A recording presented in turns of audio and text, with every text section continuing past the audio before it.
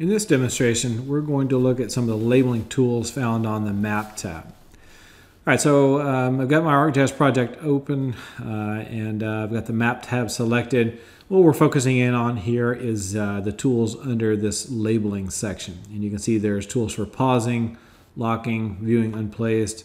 There's some conversion tools, and then there's some more tools here. So we'll start with more. Under the more drop-down button, a lot of different options here. The Maplex label engine is the default labeling engine provided with ArcGIS Pro, so you'll see that it's been checked on. If you just click on this option, it will essentially switch from the Maplex label engine to the standard label engine. Now, for most people, you're going to want to leave Maplex label engine selected as your primary labeling engine. It provides you with a lot of different options for controlling how labels are placed that you don't get with the standard label engine. So in most cases, you'll just leave this turned on. Now, there's a lot of different other options here for changing label priorities, label weights. I'm not going to go into a whole lot of detail here. These are a little bit more complex and more advanced options than what we're going to be talking about in this demonstration. But there are also a number of different options here that you can access. The next thing we'll look at is viewing of unplaced labels. So what this will do is it'll draw in any labels that could not be placed. And so this comes into play, you know, when you're labeling features in a layer, if there's conflict between labels from different features, or if there's conflict between, well, primarily for labels, you know, if there's any conflict between labels that are being placed, and then depending upon the weights and different rules for how labels are placed, you're going to wind up with some features that are just not labeled. And you can see we've got a land parcel here that doesn't have a label, one here, multiple, lots of different parcels here that don't have labels that have been placed. And again, that's because there's some sort of contention, right? And so this View Unplaced button will allow you to draw in any labels that could not, for one reason or another, be placed. Now, another reason why a label can't be placed is that by default, a label has to fit within that polygon. So when you have some of these smaller polygons, you know, if that label's any size at all, it's not going to be able to be placed because it's not going to fit within that polygon. Now, there are other options that you can define that will allow you to span a piece of text or a label so that it moves, so that it doesn't have to be placed inside the polygon. In other words, it can move outside the polygon. But by default, that's not how things are going to go. In any case, if you click on the View Unplaced button, and it's a toggle button, what that's going to do is it's going to show you any labels that could not be placed. And it's going to show you, and those are going to be colored in, they're going to have kind of a reddish color here. So you can see, you know, with especially with some of these smaller polygons, the labels couldn't be placed here because, you know, the pieces of text span outside of the actual polygon. They are outside the polygon that they should be contained within. But this is a way that you can view any unplaced labels should you need to do so. Now, I'll go ahead and turn it off here, and it'll redraw. What I'm going to do is bring up the label class pane for parcels. So I'll right-click, go to Labeling Properties, and then go to Position. And so from here, there's an option here for never removing unplaced labels. By default, this is unchecked.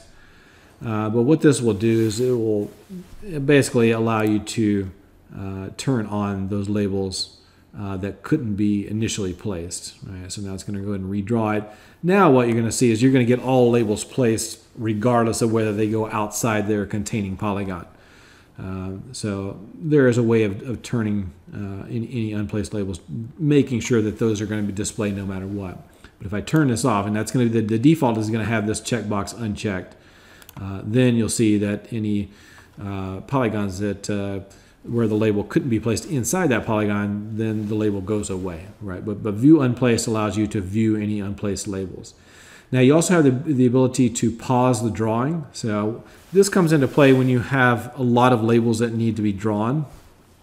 But sometimes you don't want to wait for those labels to draw. So if I'm zooming in or zooming out, there are certain times when I don't want to necessarily just wait for all those labels to be placed, because it can take a fair amount of time, right? These are dynamically placed labels.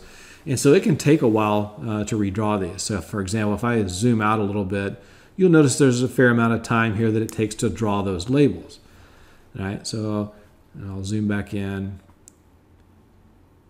If I zoom out a couple, you can see how it takes a while to draw these. Now, if I can zoom out a couple of times, now it's going to take quite a while to label these. So I might just want to pause this.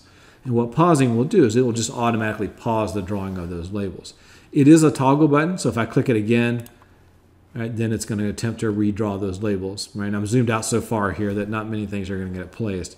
Right, as I zoom back in, we'll get more here. Right, but this pausing allows me to pause the drawing and then unpause the drawing so that it turns them on.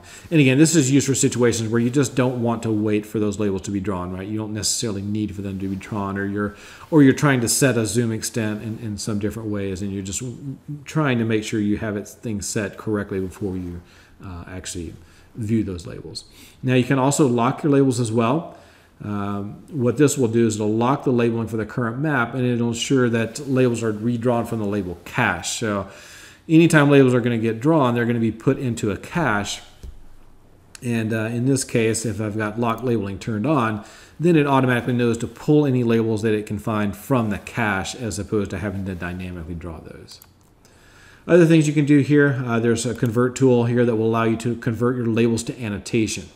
And an annotation layer is basically a feature class, or similar to a feature class, that gets created inside of a geodatabase. So in other words, if I select convert labels to annotation, what that's going to do is it's going to bring up a tool that would allow me to convert my labels to annotation. So you have to have a geodatabase that will contain these labels, but assuming that you do, any of the text that you see on your current map then could be converted to an annotation feature class and be placed inside of the geodatabase. And there's the tool. I'm not going to go through the whole tool here, but this essentially allows you to convert your labels into annotation feature classes that would go inside of a geodatabase and then be stored as more static types of labeling. You can also convert these to graphics as well. So this allows you to take individual text graphics and store them in a graphics layer. All right, so that's all I wanted to cover here. Again, what we're looking at was these tools found on the Map tab under the Labeling section that relate to different types of things that you may want to do with your labels. Thanks for joining me. We'll